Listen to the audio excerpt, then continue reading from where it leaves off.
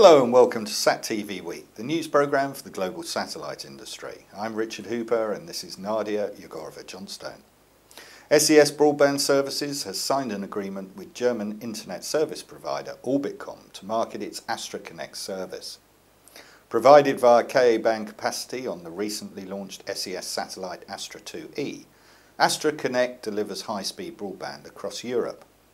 Orbitcom will provide the service to households in underserved areas in Germany, where current broadband speeds are 2 megabits per second or less. 6 different options of Astra Connect service packages will be available to Orbitcom customers, with prices depending on data volume. The additional night option allows browsing without limit and without volume billing, and is an integral part of any tariff. All packages have download speeds of up to 20 megabits per second and upload speeds of up to 2 megabits per second. SatLink Communications has launched a new DVB-S2 platform on Eutelsat's Hotbird satellite.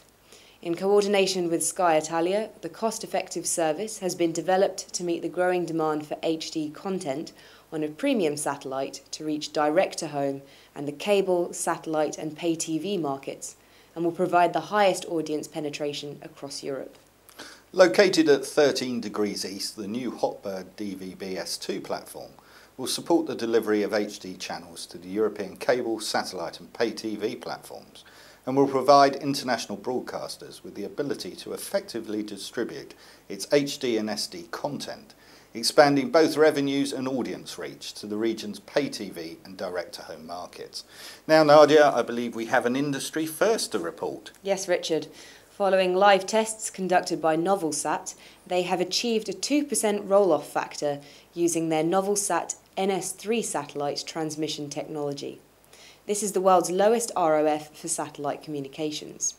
ROF is a factor in spectral efficiency, or how much capacity you can squeeze into a particular band of spectrum.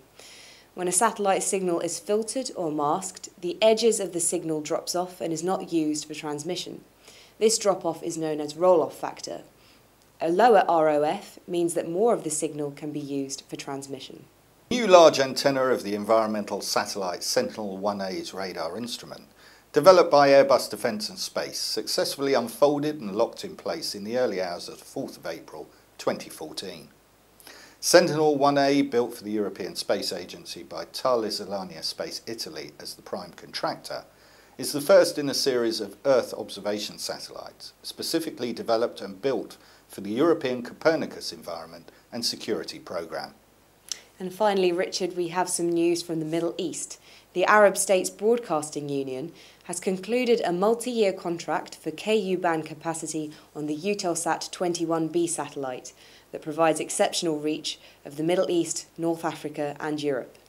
The capacity will be used for broadcast content exchanges between ASBU member broadcasters in a region extending from Morocco to Bahrain and from the Mediterranean to Yemen, Sudan and Mauritania, and also extending their footprint to Europe.